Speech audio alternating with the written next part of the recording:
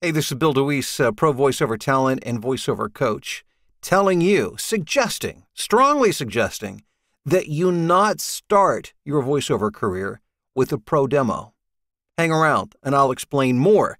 But first of all, just a reminder to hit the bell, make sure you get the reminders, subscribe, share, like the video if you like the video, and thanks for stopping by to check it out. I greatly appreciate it. Now, back in the day, when I say back in the day, I'm talking about back when I first got started, almost 15 years now in voiceover. The wisdom that was shared with those of us getting started was, if you're getting started, here's what you must do to succeed. Get a coach, get a pro demo, get an agent. And it was also mentioned, very strongly mentioned, that I should be listed on VoiceBank if I ever hope to get work. Well, I did those things, and I'm not saying that was bad advice or the wrong advice. What I would say, it's not the complete picture of how to start a voiceover career. As a matter of fact, I found other ways that were far more efficient and profitable to get started. But that aside, if you're getting started in voiceover today, it is a completely different ballgame than it was back then, even than 5 years ago. If you go back and look at some of my YouTube videos from, 5, 6, 7, maybe 10 years ago, I talk about the importance of getting a pro demo right out of the gate. And back 5, 6, 7 years ago, it was important to start your career that way because essentially at that point in time, you were starting off in the deep end of the pool. There was not as many areas of shallow pool to get started in. So you sink or you swim, and having a really strong competitive pro demo was important for survival. Now, fast forward to today, the landscape is much different. Technology has really democratized voiceover, meaning it's given everybody an opportunity. So not only is there the deep end of the pool, and when I say deep end of the pool, I'm talking about bigger clients, bigger budgets, more money, but there's also a shallower end of the pool where it's almost like any other career path. In most career paths, it's not either you become CEO or you don't get a job. It's you start off in the mailroom, or when you start a career, you work at McDonald's or maybe some other fast food place, and then you begin to build a resume and skills, and over time, you begin to build a truly professional career. Voiceover is much more analogous to that these days because there are so many other opportunities to get work on other platforms where you have clients that they're not the Disneys. They're not the Walmarts. They're not the MasterCards and Chevrolets and so on and so forth. They're the smaller clients with smaller budgets. And so therefore, it's almost like, when you first started your work career, you worked at a lower paying job just to start making money and to get experience. And it's the same thing in voiceover. That being said, I don't recommend that you get a pro demo right out of the gate, right off the bat. Now, if you've got plenty of money, you've got a lot of money and, the fact you're investing several $1,000s in a pro demo is not going to impact your financial situation, I don't think it's a bad thing to do.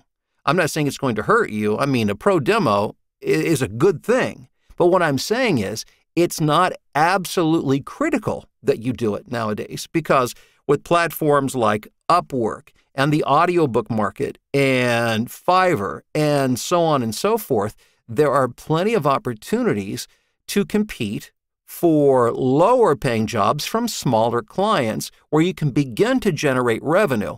Oftentimes people will say, well, Bill, when should I get a pro demo? My advice is when you've made the money in voiceover through using a DIY demo, which, by the way, I'll talk about in my next video and what that should look like and how you make one of those.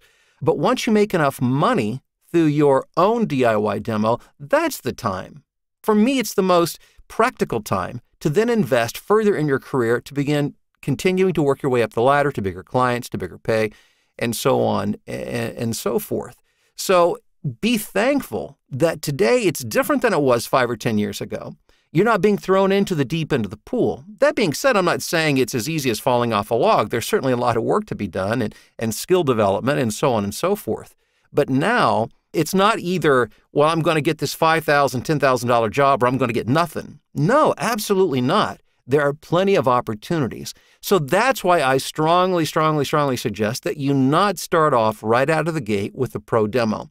And the people who would share that advice say that you must do that. Well, either they're uninformed or they're stuck institutionally in an idea, a framework of the past that's not relevant. And if I'm nothing if not pragmatic, and maybe I should be called the pragmatic voiceover talent, because I look through the lens of business, because voiceover is first and foremost, it is a business. And you need to think like a business person to succeed in voiceover. So again, pro demos, fantastic.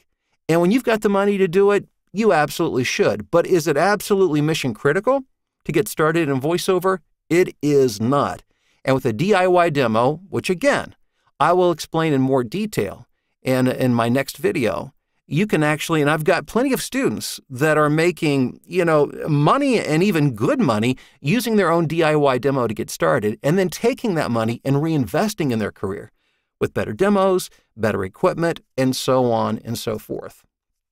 I hope that makes sense to you. And again, when you hear people start to talk about demos and the importance, again, just think of the bigger picture. Think of what the business is like and where the opportunities lie. And again, I think you'll find it far less risky and financially stressful to start off without the pro demo and start with the DIY demo. Hey, I want to give a shout out to our sponsors, Whisper Room. I am eternally grateful for the folks of Whisper Room, because if it wasn't for them, I would not have the security of knowing that every day I am producing my best audio quality. And I talked about, working your way up the proverbial voiceover ladder to bigger clients and bigger pay, and having great sounding audio consistently is a big part of that. I've been in my Whisper Room now for, I don't even remember how many years, somewhere between like 10 and a dozen years. And it has, regardless of what's going on the outside, it consistently gives me a quiet and well-treated space so that every day that I know that I'm putting my best foot forward in regards to my auditions and for the projects that I produce for my clients. And if you want more information about that and other resources that I recommend, please look below in the description and check it out. So again, make sure you hit the bell so you get reminders of new videos. Subscribe if you haven't. Like, share, and don't go out today and get that new shiny pro demo if you're just getting started, because in my next video, I'll share some advice to help you get started making money right away without putting out the big dollars for the pro demo. Thanks again for checking out, and I'll talk to you again soon.